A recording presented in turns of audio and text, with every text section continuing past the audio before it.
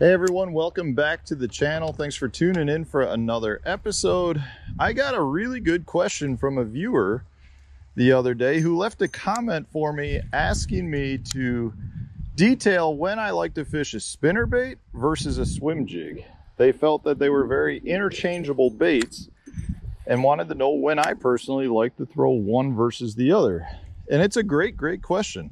Honestly, they are very interchangeable baits. I love a spinnerbait and I love a swim jig.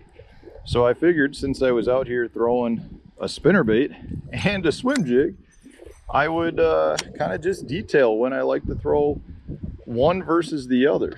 You know, the first and foremost, watercolor is a big factor for me. Generally in clear water, I prefer a swim jig. I don't always like the flash of a spinnerbait. In fact, in clear water, a lot of times I'll color the blades. You know, I'll take a Sharpie marker and just make them black just to kind of tone down that flash.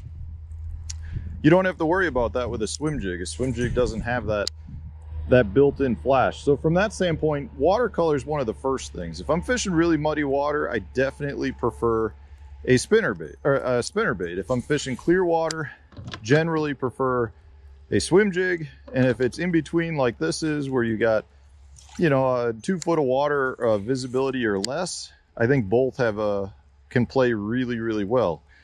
From a cover standpoint, a spinnerbait to me is a much better bait if you've got a bigger area of like lay down trees and stuff. You know, in this case, I'm sitting here in 5 feet of water. This big tree sticks out. You know, you get a lot of times your big lay downs. From that standpoint, I really like to throw a spinnerbait because I don't 100% know where the fish is going to be. They could be anywhere in this. And a lot of times they're suspended off the tips of them where you might have some bait. And if that's the case, a spinnerbait just tends to draw more strikes for me away from the cover. So I really like that. You know, if I'm fishing, say, a rock flat or I'm fishing a stump flat, I do really like the spinnerbaits for that. But as I look down the bank, now I start getting a cut bank. Well, a spinnerbait, I can throw a spinnerbait to the edge, but I'm going to tend to get into the grass. And I'm going to prove myself wrong, and I just caught one. But the point is, so that fish, to me, is much more accessible with a swim jig. Now, obviously, I still caught it with the spinnerbait. The problem is the spinnerbait is an exposed hook. So when I threw it up in there, I actually popped the bait out where it ended up, you know, the fish bit it 1.5 feet from the cover.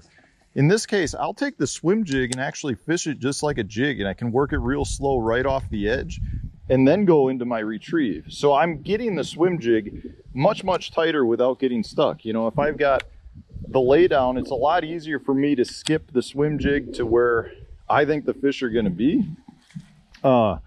It just allows me to put it in the cover that much better. Now, obviously, if I'm fishing a big grass flat, to me, a swim jig is a much better option because the spinnerbait is going to get caught up. It's going to get grass all up. There's one. It's going to get grass all up on there. But that was a perfect example with this chunky bass of why I like the swim jig, like the core tackle swim jig in guilty pleasure. You know, that fish, God, that's a fat little fish. So that fish was sitting under the grass, and I literally threw my bait into the grass and popped it right off the edge, and then I can let it sink. Oh, there's another one. I can't do that with a spinnerbait. Now that fish I might have caught with the spinnerbait. These fish are not paid actors either. So it's one of those things where if I'm fishing grass or fishing cover where I can't fish the spinnerbait clean, I gotta go with the swim jig. The swim jig is one of the most weedless baits out there.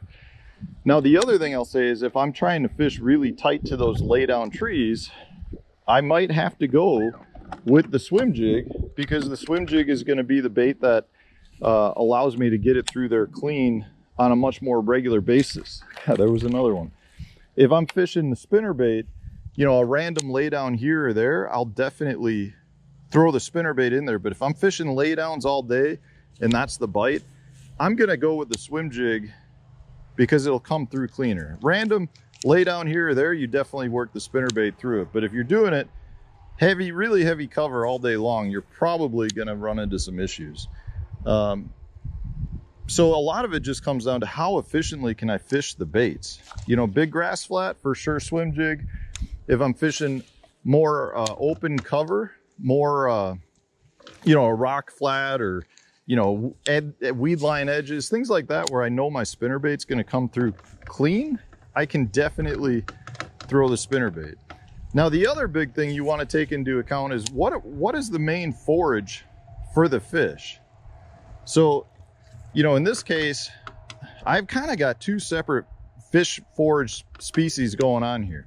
There's a lot of bluegills here where I'm fishing, and those bluegills are going to be tight up to the bank generally, more around the cover. And then there's a lip that comes down probably halfway between me and the boat, and that lip drops off. And on that lip is where you've got a lot of shad, or either shiners really is what we have here. But you have the, you know, that's where a lot of your shad will be if you're down south. And from that standpoint, if I'm getting the fish on that lip, a spinnerbait to me is a much better bait. If I'm getting bluegill eating fish, I think a swim jig is better, because a lot of times your bluegill are going to be more isolated. They're going to be more on their own. You know, yes, you'll have areas that are loaded with them, but it's not going to necessarily be like a giant ball of bait fish would be for those fish that I think you're better off using a spinnerbait with. So those are kind of my reasonings. Obviously, so like I said, you know, the forage is a main player. Your shad, your shiners, you know, your silvery colored bait fish, I think a spinnerbait is much better at. If you're throwing bluegill, I think a swim jig. But that's really what I'm looking at. Watercolor, cover that I'm fishing, forage that I'm fishing. You know, from a time of year, water temperature standpoint, I feel like a lot of that's the same. You know, I do think, I think a spinnerbait for me works better in the fall than a swim jig. So like this would be a spot where, again, I just caught that one on the swim jig, but this to me looks like a better spinnerbait spot just because of how it sets up. That fish was not on the grass, that fish was out. So then I'll pick up the spinnerbait and I'll start seeing if I can get some bites that are out a little bit more. But Jen, what I was saying is in the fall, I think a spinnerbait tends to work better than a swim jig, but early in the season, I actually feel like a swim jig works better.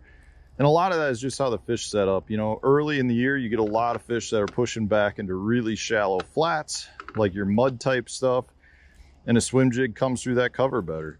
In the fall, a lot of your fish are relating to hard targets, hard cover, and they're keying more on your bait fish and some bigger size bait fish. And from that standpoint, your spinnerbait's better. So hopefully this answers your question, guys. Both are great baits. Two of my absolute favorites. As you can see, you catch fish on them both. And if you enjoyed today's video, hit the like button, subscribe to the channel if you haven't done so already. Stay tuned, we'll have a new video coming out tomorrow for you.